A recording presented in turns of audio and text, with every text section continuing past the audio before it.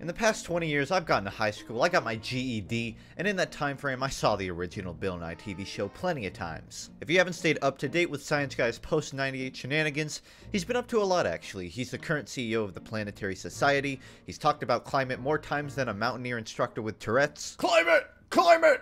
Climate! And he's also starred in some amazing film roles, like this science teacher in a 5.9 out of 10 1998 Disney film. But apparently that star role wasn't good enough for greedy old Bill, so he decided to go and get another TV show 19 years later. Bill Nye Saves the World tackles a lot of polarizing topics like climate, artificial intelligence, GMOs, non-binary vaginas,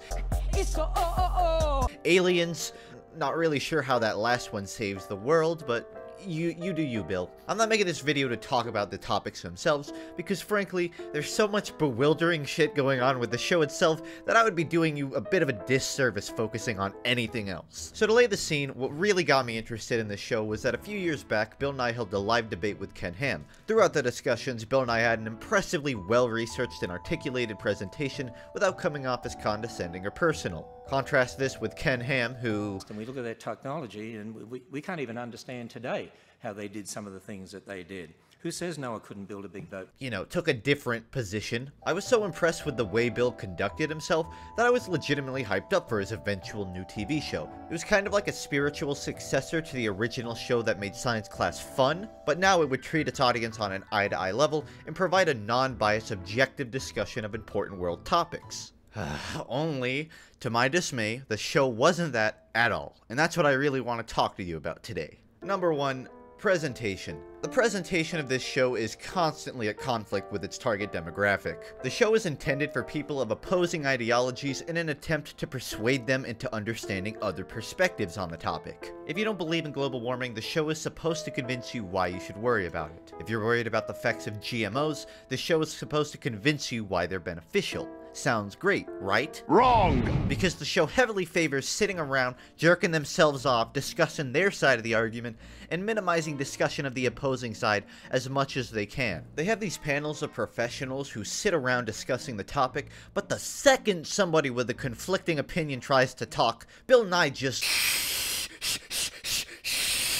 Take this one guy who's just trying to defend crystal therapy, and Bill Nye ends the entire panel to shut him up. Work. And I think crystals, if you go to places like Sedona that sit on a crystal bed, and if you are like in a... I've been to Sedona. And dude, I'm like picking up what you're putting down, and I'm not seeing it. Yeah. Thanks you guys very much. Thank you very much. Thank you.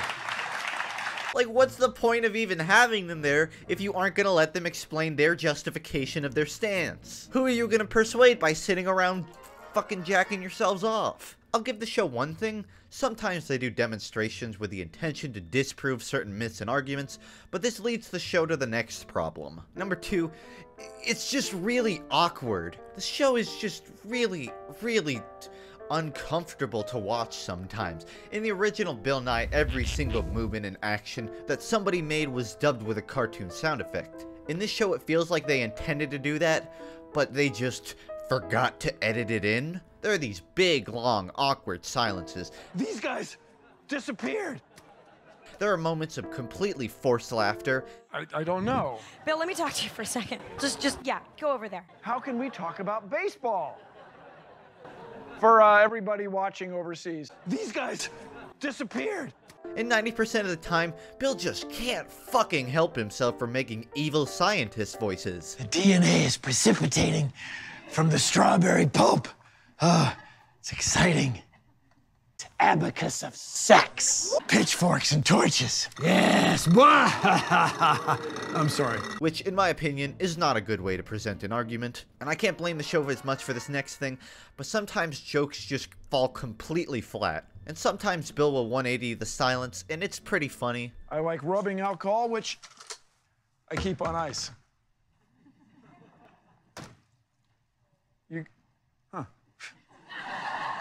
But other times, it just makes me feel awkward that I have to sit there through it all. Just a little bit of cold isopropyl.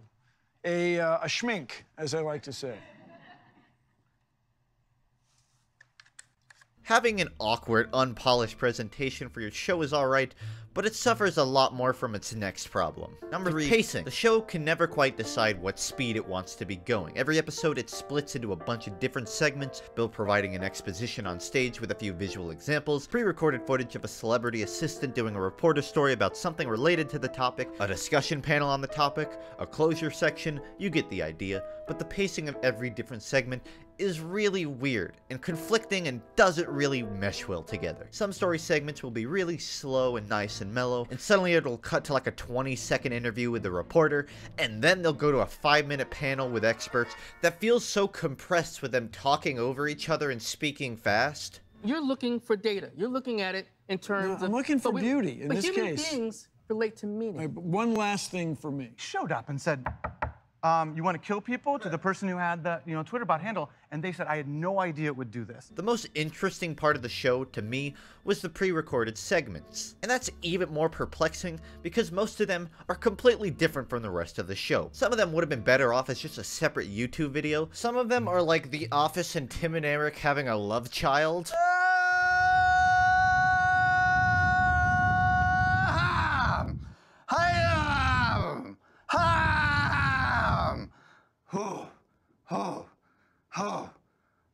And now I want to talk about the final problem I have with the show. Number 5, tone. Is tone the same as presentation? I'm not sure. Either way, tone. The show has a very condescending tone towards its audience, almost like it already expects you to be on its side with every argument, which doesn't make sense because the entire point of the show is to convince people and not belittle them. Almost every segment centering around opposing arguments is filled with mocking laughter and Jim Halpert faces, which, you know, is fine if that's the thing you're going for, but I'm almost certain it wasn't intended. At a certain point in the show, somebody literally stands on the stage and tries to teach you about cultural appropriation while belittling you for being a white person. Lot. So I'm just gonna come out and say it. White people, it's not entirely your fault, white people. Stop convincing white people it is real. You know how gullible they are. Sorry, I'm white. You know they just want to I'm sorry, I know. White people get Chinese tramp stamps in the 2000s. But this happens a lot. So I'm just gonna come out and say it. White people, I love you. But stop using Asian wallpaper for street cred. I see what you're doing, and it's stupid. Now here's the thing about cultural appropriation as a basic concept. It's not a bad thing. It's not even a good thing. It's just what culture is. Cultures adapt based on existing cultures. When Evangelion used a lot of Christian symbolism despite nobody working on it being Christian, it was because they thought it looked cool. And guess what? Nobody gave a shit they did. It was a fucking good series. But the second I put a dream catcher on my wall, oh shit, you can't do that. Native Americans are oppressed. I know it's a more complex topic than that, and frankly, I don't have any place to bring it up, but I really can't be fucked to make this thing more controversial. I just don't like being verbally punished for being a white guy. That's all. If you think it ends there, no sir, we haven't even cracked the ice. Get ready for the sexuality episode. Let me preface this by saying you can be whatever you want. You can fuck whatever you want. I don't give a shit one way or the other.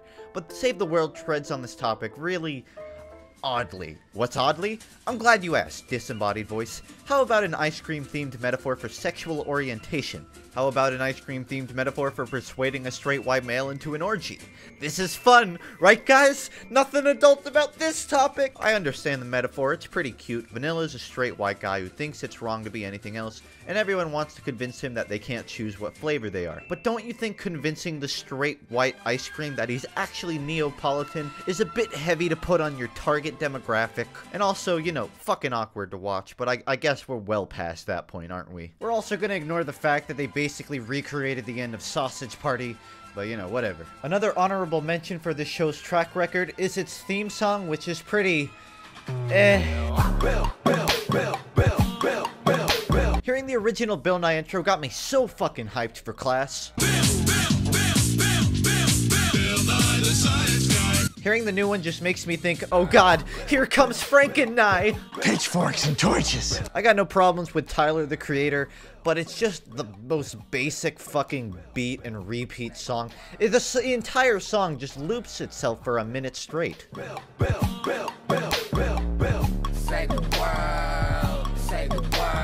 That that's Bill Nye Saves the World, everybody. I'd cover more, but honestly, the show really doesn't change much throughout its runtime. Just 13 episodes of Bill Nye making evil voices, Sex. and guest panels that last 15 seconds. I will say there's a lot of cringe value in it, and if you can get past that, there's some legitimate entertainment value in it too, but overall I just think a song and dance number about a person's vagina is probably the point where I'm gonna call it quitting time. It's so, oh, oh, oh.